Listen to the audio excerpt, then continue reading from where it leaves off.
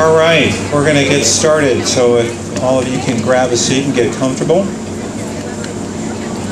My name is Jeff Brickman. I'm President and CEO for Provena St. Joseph Medical Center, and welcome to one of the last dedications from our original master facility plan, this time for our healing garden. And if all of you who were with us in that journey a long time ago, we began May 24th, 2005. It was my 25th wedding anniversary when we were receiving final state approval for the building of our master facility plan, which you now see with our West Tower and our healing garden around us. And in a lot of our advanced work, we really talked about a very comprehensive healing approach. And so we're going to spend a little time talking about our dedication of our healing garden today. But before we do that, I just want to recognize a couple of very special people who are with us. We have representatives from our divisional board, our foundation board, our founding Franciscan Sisters of the Sacred Heart. Let's give all of those folks a round of applause, please.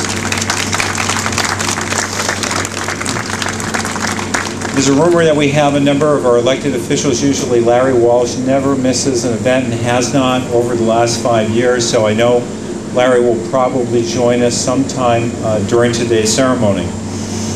But as I said, a lot of what we focused on when we began our master facility project was really redesign how healthcare is delivered locally. And a large part of what we were trying to do was to mirror our mission to create healthier communities, to really go beyond the natural dimensions of healthcare and to include holistic elements and spiritual elements in the design of healthcare.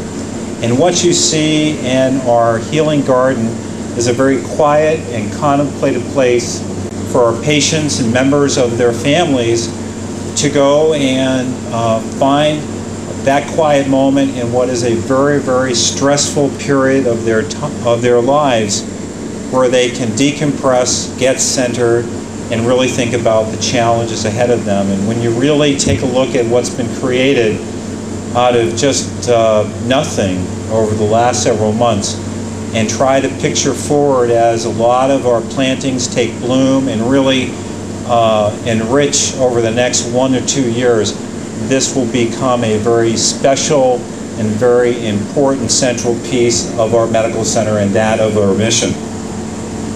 Now, of course, an undertaking like this cannot be done without a lot of help, and there are a number of people that we would like to recognize for their major contributions to today's event. So let's start with a number of those folks. We'd like to recognize the Hitchcock Design Group, Pepper Construction, many of our local contractors who helped incorporate all the elements we sought to turn our healing garden into reality. Let's give those folks a round of applause. A number of people who have been with us from the beginning. Pepper Construction has been just a major partner right from the very beginning, from that May 24th, 2005 date right up until now. One of the key partners on the ground for them was Ruben Raimondo. Where's Ruben? Ruben, stand up and be recognized. Tim St. Clair from our project management team. Tim, where are you hiding? Tim, wave your hand again.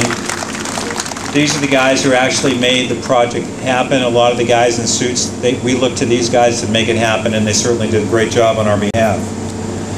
In addition to that, one of the major goals in terms of fundraising to make this project a reality is we reached out to our employees and to our Women's Auxiliary, and they more than met the challenge.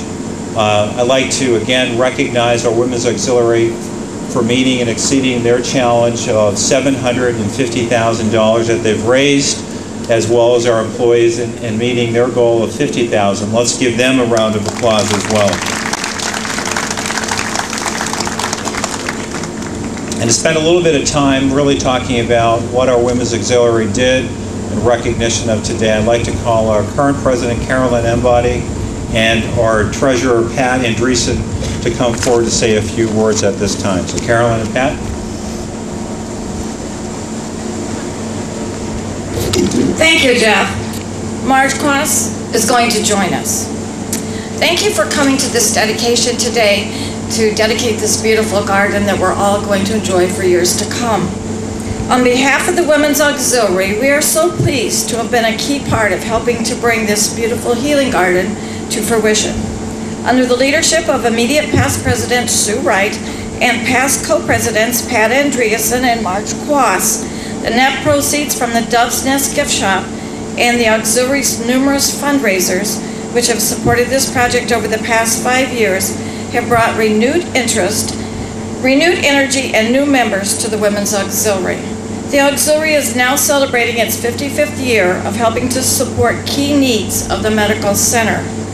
I would like to recognize the leadership of Pat Andreasen and Marge Quas, who were both co-presidents of the Auxiliary when this pledge was signed.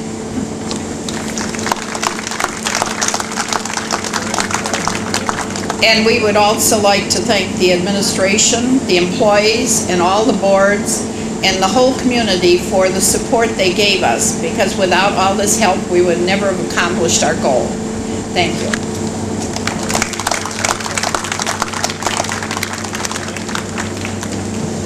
Okay, thank you, Carolyn. Thank you, Pat. Thank you, Marge. Before I ask Reverend Jewel to come forward and provide us the formal dedication and blessing, I'd like to invite our Vice Chairman of our Foundation Board, J.D. Ross, to come forward with a few words. J.D.? Thank you very much, Jeff. On behalf of Gloria Dollinger, our chairperson and the Foundation Board, we want to thank all of you for your support. This garden is an example of the strong culture of philanthropy here at the Medical Center. I would like to again recognize the auxiliary, all the employees, the community donors, and a special thank you to Terry Darcy, who generously donated all of the topsoil for this garden. Terry?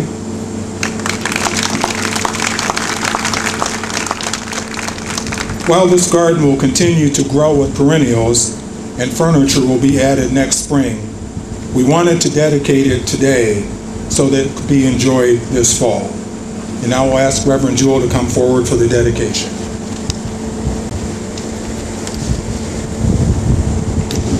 In the name of the Father, Son, and Holy Spirit, amen. The Lord Jesus Christ, who commanded his disciples to heal the sick and to relieve suffering, be with you all. A reading from the Holy Gospel of St. Matthew.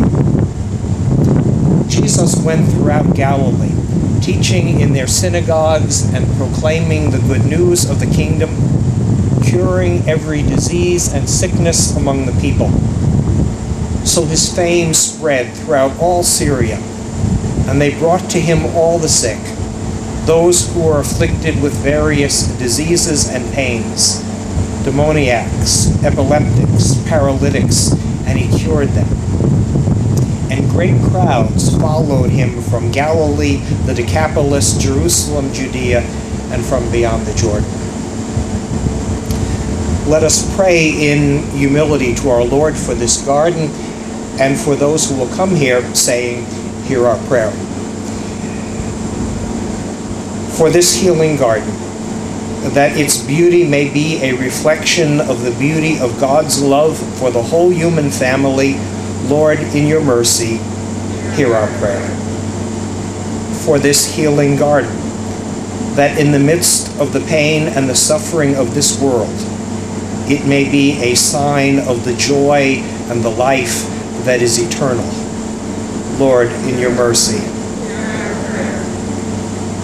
For those who visit this garden, that they may experience here and in all of their lives the deep compassion and healing peace which comes from Christ, Lord, in your mercy. For those who will pass through this garden on their way to work, for those who have contributed to its construction, for those who built it, for those who will maintain it in the years to come, for all gathered here today, and for our entire community, Lord, in your mercy. Into your hands, O Lord, we commend all for whom we pray, trusting in your mercy through your Son, Jesus Christ our Lord. Amen. Bless this garden, O Lord, set aside for the healing and refreshment of our patients, our visitors, and our staff. Grant that all who pass this way may be renewed in body, mind, and spirit. And to you be given all honor and glory in your holy church, both now and forever. Amen. And Almighty God, the Father, the Son, and the Holy Spirit keep you in his light and truth and love now and forever. Amen. You're all invited to tour the garden, and then there are refreshments that are available inside and just to your right. Thank you for being with us today.